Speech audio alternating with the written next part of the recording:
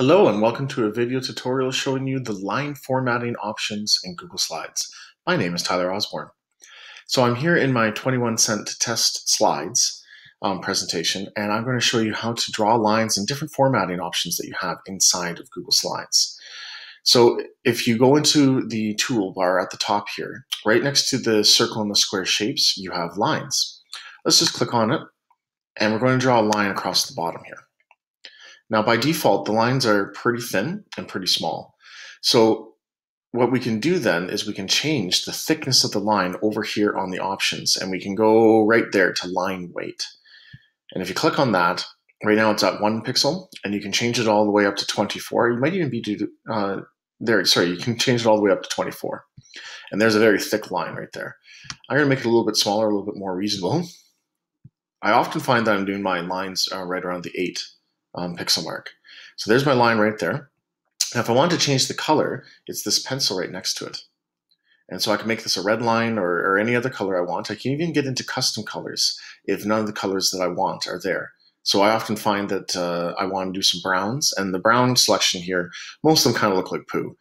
And so I often go in and get better browns. But let's, for our purposes, make this one red. All right, so there's my red line right there. Now you'll notice that every time I click off the line, the toolbar changes. I lose my options.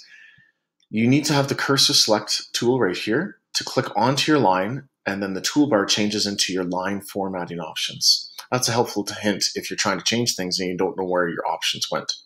So we've covered the colors, we've covered the weight. Let's go into what it will look like. So this right now is a solid line, but you can do dotted lines, you can do cutouts. These are all your options right here. So let's do this one. And now it looks like a cutout. We're going to click on it again, so we get our options back. And these next two buttons are how to change what the start of the line looks like. So if we click on it, it's going to be on the left-hand side of our line. And we have all these options here. And if you wanted an arrow, you just pick your arrow. And you can do the same on the other end. So maybe you wanted an arrow with a point started on, like a vector. And there we go. Now remember, you can always change things back to how you wanted them before. You can make them bigger sizes or smaller sizes or anything like that. Now, last couple things here. If you want to change the direction of the line, I've selected the line and I move my cursor. You can see it's a crosshair right now. This lets me move the line itself. But if I get close to that blue dot at the end, it's going to change to a different crosshair.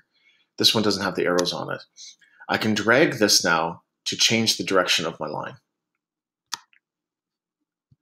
And both sides can be dragged. So you can get it exactly to the point that you want it.